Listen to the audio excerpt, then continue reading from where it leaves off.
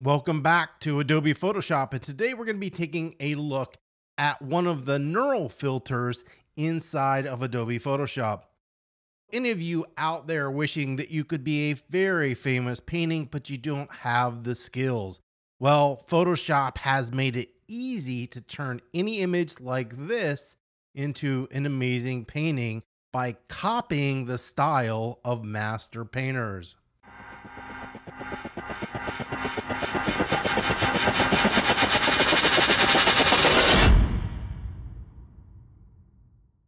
As you can see up here, I've got a whole bunch of different images. This is probably the most complicated one.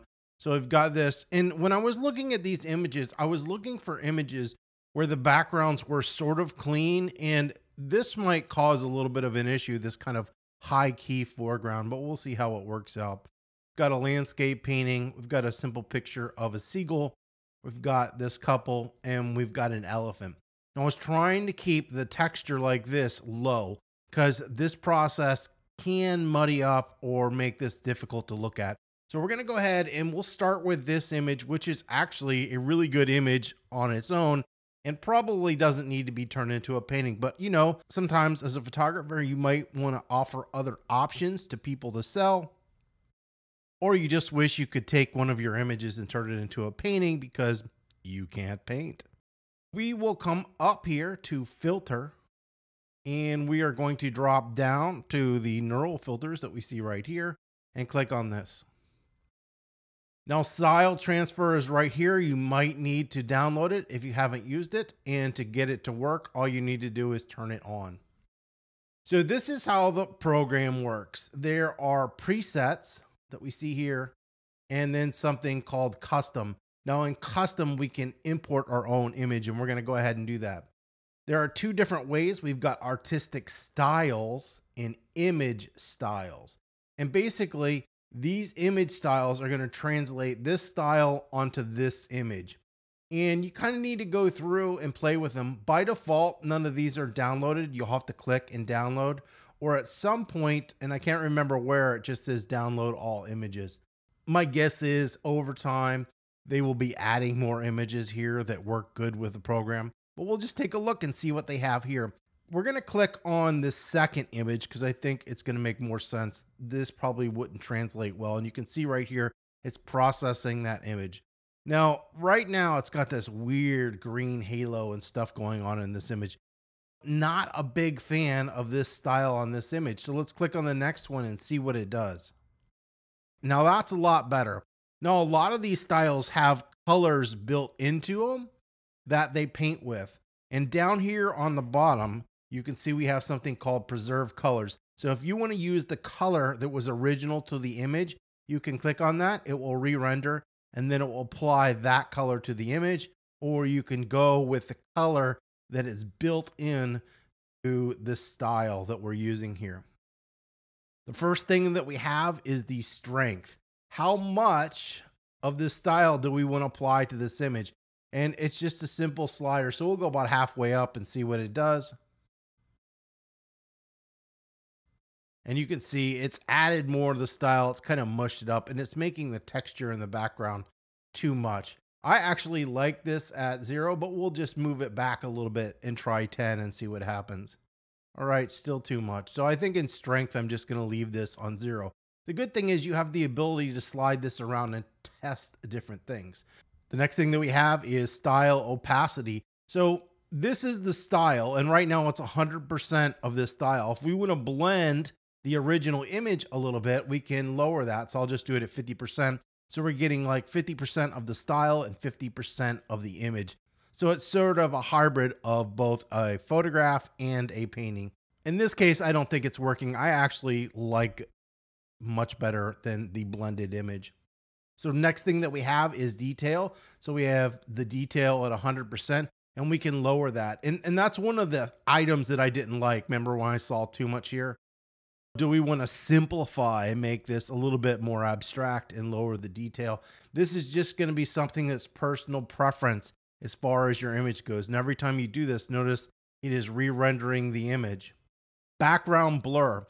Now, my guess is what it's doing is it's using select subject somehow, and it's selecting out the image. And then when you do background blur, and I'll do a lot so we can see it, it's going to blur this area out. And the problem with it is it leaves this weird transition right here. So if you are going to do a background blur, a couple things. I would probably do it in Photoshop as its own layer, just because it works better like that and you have more control over it so we can get a better blend, or just do a little bit of it so we don't get that harsh transition in that area. Next thing that we have is the brightness, so we can control the brightness of the image. I don't think this is going to look good. Obviously it doesn't. So I'm just going to hit Command Z and undo that. We're going to have saturation, control the saturation in this image. So I can come in here and increase the saturation to give it more color. I'm not a fan of bright colors. So normally I would either leave it where it is or lower the saturation. That's just me. I don't like super saturated colors. And the last thing we have is preserve color. So we'll go ahead and we'll just click on a couple more images. We'll give this one a try, see what this looks like. So you can see this is quite a bit different, has a different look or feel. Remember, we can always add the preserve color back into the image to see if we like that. We can turn it off. And just like anything, we have control over how this is applied. So let's go ahead and click on image styles. So we'll do a little Van Gogh and see what the Van Gogh looks like. Yeah, that really doesn't look good. Let's go ahead and try, we'll do one of these tattoo looking effects here. Probably not the image to do this tattoo effect on. Actually, it has a pretty interesting effect. I'm not a huge fan of it, but it actually turned out pretty good, and we could go through and control that stuff.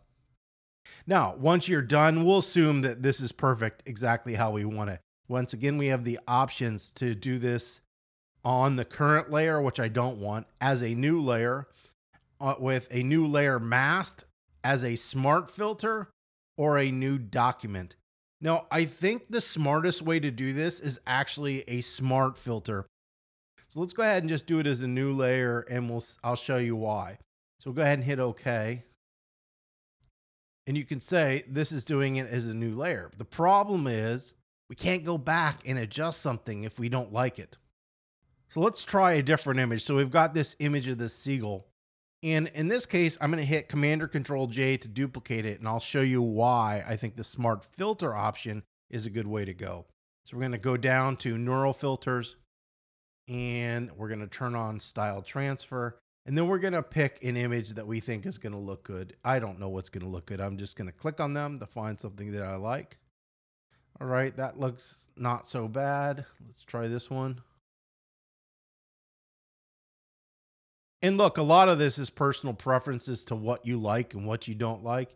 Go ahead, just come in here and start clicking on the images. There's one or two of these that I simply like a lot and don't like some of the other ones. We'll give this thing a try. I'm not really sure what it is. Now, just like before, remember, we can come in here and adjust this to get it looking exactly how we want to. I'm not going to waste our time. This is really simple. All you get to do is do the sliders. Notice it does generate the previews. The faster your computer, the faster this is going to run through. But in this case, we're going to change this to smart filter, and I'm going to hit OK. And this is why using that Command J to duplicate this filter is good. If we want to turn this off, we can turn it off and we're back to the beginning. But what happens if someone says, I don't like the orange? Can we go back to the original color? All you need to do is come over here to the neural filters, double click that, and this will launch it back into style transfer, preserve colors on it, remove that orangish color, go back to the original color, and hit OK. It automatically updates that and changes it. So it makes this somewhat non-destructive, where by just creating a new layer like we did in the couple, it's not non-destructive. It applied it, but we can't go back after we've saved it and change anything. So I think of the two different ways, that definitely using the smart filter is the way to go. And you can do this on any type of image. So let's go ahead and just take a look at it on this one. And then I'll show you how to apply a custom image to work with this. So we're going to go ahead, turn on style transfer. Just like before, we'll click on one of these images In this case, when I do this, I know I want the preserve color because, you know, I like that red color. Let's go ahead and try a little bit different of these illustrative. That's not bad. Let's try this one down here. I think it's going to work better for this image. I'm going to try this, and then I think we just might be able to modify it a little bit. So notice we've got strength, style, opacity. What I don't like is the detail. I think we're going to get those brush strokes are a little bit too strong, so let's simplify those. That's not bad. I'm going to just leave the saturation and preserve color and all that stuff there. Remember, I want to output this as a smart filter, and then I would just go ahead and hit OK.